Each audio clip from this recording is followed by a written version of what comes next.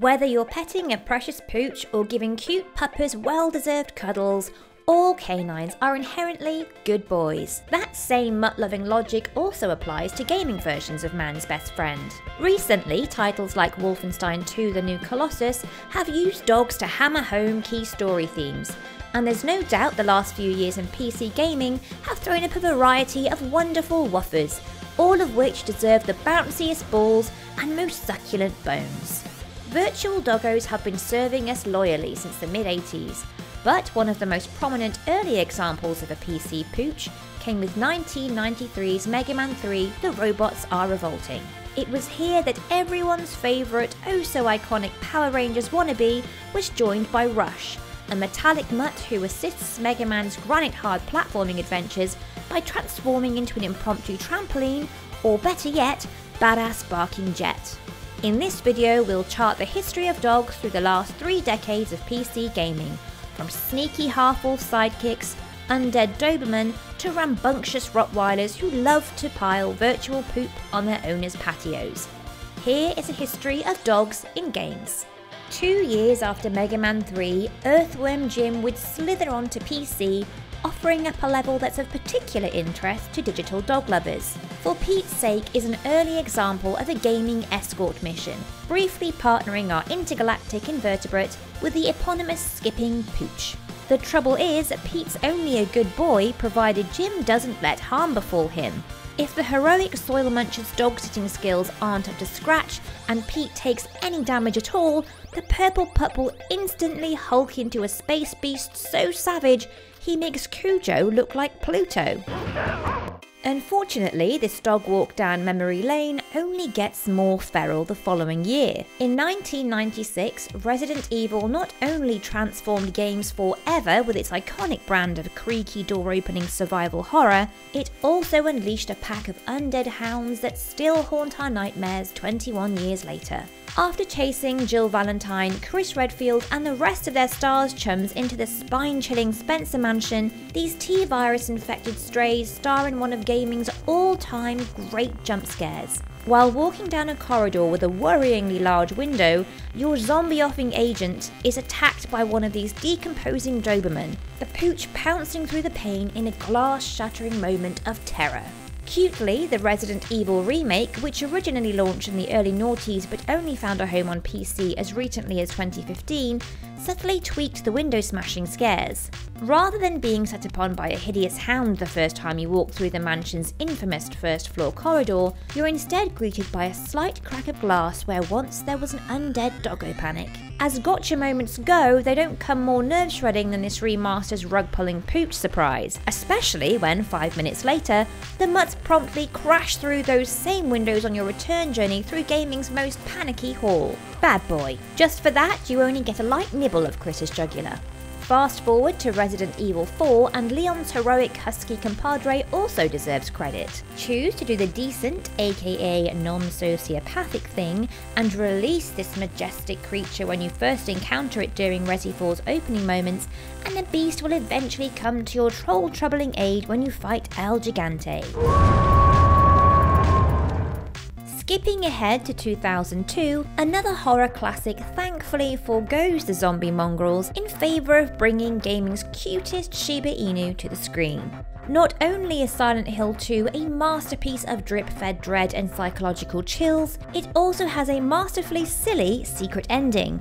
If players manage to obtain the game's dog key, then travel to the Lakeview Hotel's observation room, they're greeted by a scene that's half Secret Life of Pets, half Sliver. Upon stumbling into a secret surveillance den, James Sunderland is forced to confront a terrible truth. The murderous machinations of the previous few days were carried out by a tiny Japanese dog operating a complicated computer panel. Mira, even though you forced us to face demon butchers with Toblerones for heads, we'll forgive you, because you're a very clever girl.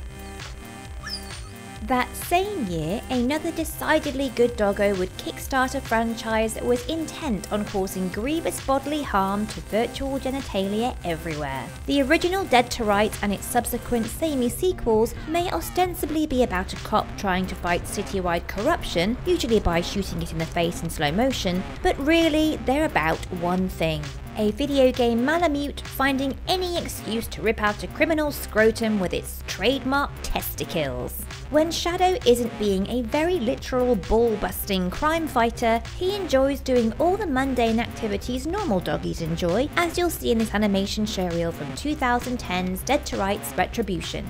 Sipping water, sitting down, scratching his dignified furry face, brutally ripping out a man's larynx. And they say you can't teach an old dog new trachea tearing tricks. 2004's finest first-person shooter would bring a rather different definition to dog. Good doggy. What do you mean a 4-ton, unflinchingly faithful robotic pet doesn't count as a real pooch? Half-Life 2's dog is totally man's, nay, all humankind's best pal. Valve's mighty AI companion character was inspired by Robbie the Robot from the seminal 1956 sci-fi classic Forbidden Planet. Though Dog lacks the dry wit of his silver screen counterpart, he more than makes up for it in the combine crushing department. He may not be a regular pet, but Dog has far mightier skills than any garden variety canid. Sure, a boring old Labrador can bring you the Sunday paper, but can it teach you the finer details of gravity gun use during a massive game of crate flinging fetch? Your pug may have the most squeezable cheeks, but frankly, we'd take Dog's brand of APC wrecking, strider bashing, elevator pulverizing loyalty over boring old canine cuteness any day. Aren't you a good boy for tearing that combine synth to pieces? Yes, you are, Dog. Truly, 2004 was a robo-mutt's nuts for video game doggy fans. 4 years later, and the definition of gaming dogginess was a little more pedestrian, if a tad irradiated. Next to Gordon Freeman's bionic BFF, Fallout 3's dog meat is a bit of a letdown. Sure, it's nice your soul survivor gets a buddy to take out on those apocalyptic walkies, but did Bethesda's critter really have to be so depressingly mangy? Thankfully, things got a whole lot more handsome in the doggo department for the sequel. 2015's Fallout 4 wisely recast Dogmeat as a gorgeous German Shepherd. To our knowledge, this awesome Alsatian is surely the only video game dog you can load up with items as you use him as a furry vault on legs. And that's not his only trick. Fighting giant bugs, stealing balls, doing tricks, pulling off the kick-ass begoggled look. If real-world dogs evolved at the rate of the Fallout games, we'd have a Labradoodle in the White House by 2024. Away from Fallout's nuclear-tainted pets, 2013's Brothers: A Tale of Two Sons showed dogs can occasionally be bigger jerks than any A-bomb-wielding supervillain or 300-foot boss. After all, when was the last time you can remember a Call of Duty antagonist trying to maul a couple of adolescents? Way to besmirch the proud name of English bulldogs everywhere, brothers. Don't despair though, dog lovers. Happily, our virtual tail-wagging chums were much better behaved the following year. In fact, 2014's Call of Duty Ghosts may have given us the best of all the boys. Cod Dog, or Riley to his friends, showed just how far video game dogs have come since the early 90s. Both a fearless companion to the Walker brothers and a tank-riding furry force in his own right, this German Shepherd would win Crufts at a canter. Well, providing the judges tweak the best in show category to recognise a pooch's KD ratio. Whether bravely saving his masters from wolves, spying on terrorists from patches of long grass, or taking out evildoers in salivating slow-mo, Riley is a fabulous four-legged friend. Such dog diligence is hardly surprising. After all, developer Infinity Ward mocapped the movements of a bona fide Navy SEAL trained canine to bring Cod Dog to such brilliantly believable life. Although we doubt the military would approve of Riley's GPU crippling dynamic fur, 2014 certainly was a pedigree year for make-believe mutts. When Grand Theft Auto 5 finally hit PC in April 2015 a year later, the standard of PC pups was sky high. This being Rockstar of course, GTA 5's chop would soon poop all over the competition. Literally. Shortly after Franklin adopts this robust Rottweiler, the game reminds you that looking after a dog is no easy task. Not only do you have to train Chop through a separate mobile phone app, but this sizable canid needs to be taken on regular walks to keep his happiness bar up. Well, car rides. Get on in here, come on. Hey, this is Los Santos.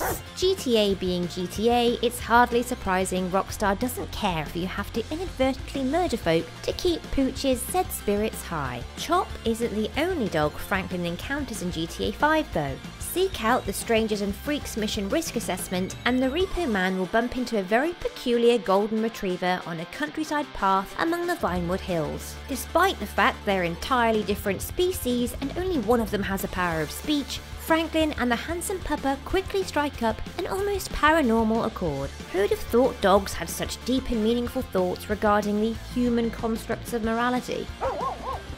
But morality is a human construct and you're not hardwired to think that way? A few months removed from Los Santos' most pampered Pooch, and things take a more depressing turn. Like the last couple of Fallout games, 2015's Mad Max brings proceedings to a glum, ball-fetching full stop. Cue a really arid apocalypse. Yet, while the thoroughly scabby Dinky D may be a doomsday doggo, there's no doubting this Australian cattle dog is a bloody good barker. In fact, his woofing abilities are so refined, the super sad dog can sniff out enemy landmines from hundreds of feet away. Good, vaguely nuclear poisoned dog. Though it may be hard to believe looking at that last footage, Mad Max actually launched on the same September day in 2015 as Metal Gear Solid 5. Still, there's no denying Hideo Kojima's final stealth opus leaves the Outback assassin for doggo dust. Say hello to Diamond Dog, the most useful virtual hound that's ever appeared in a game. Compare D-Dog to digital doggies from 20 years ago and there's no comparison, so we should stop trying to make one. Initially appearing as an adorable one-eyed pup whose snake greets with his very own circle of life welcome, this binocular-eyed predator soon grows up to become an invaluable stealthy sidekick. Once he reaches maturity, DD can mark enemies from hundreds of yards away, slit bad guys' throats with ease, and bark on command to distract Snake's foes. Originally, DD was going to be a Rhodesian Ridgeback, but Kojima and co eventually saw sense, recasting the reliable buddy character as a husky hybrid. Put the legwork in with his Alaskan ally and you'll unlock an outfit that makes Snake's snarling sidekick look like a fox, and a fabulous one at that. More recently, this year's Inside has taught us the theory that all dogs go to heaven is a dirty, great fib. If the eviscerating behaviour of the pooches from Playdead's dark platformer is worthy of passing through the pearly gates, we'll take our chances with the doggy devil. As for the recent Nazi annihilating shooter that inspired this video, let's just say dog-owning PC players should probably sit through Wolfenstein 2's prologue with their eyes closed. Thought the ending of Old Yeller was sad? The opening flashback in New Colossus makes a legendary canine tearjerker look jollier than the Care Bears movie. To summarise, dogs are great, unless they occasionally pop up as lamppost-loving video game themes. Regardless, whether loyal or lethal, hopefully every one of the gaming flea bags you've just watched has given you a newfound appreciation for digital doggos everywhere. In the meantime, let us know in the comments if you can think of any other great gaming hounds who deserve recognition, plus a delicious doggy treat, and please subscribe to Logitech G for more weekly shows. Thanks for watching.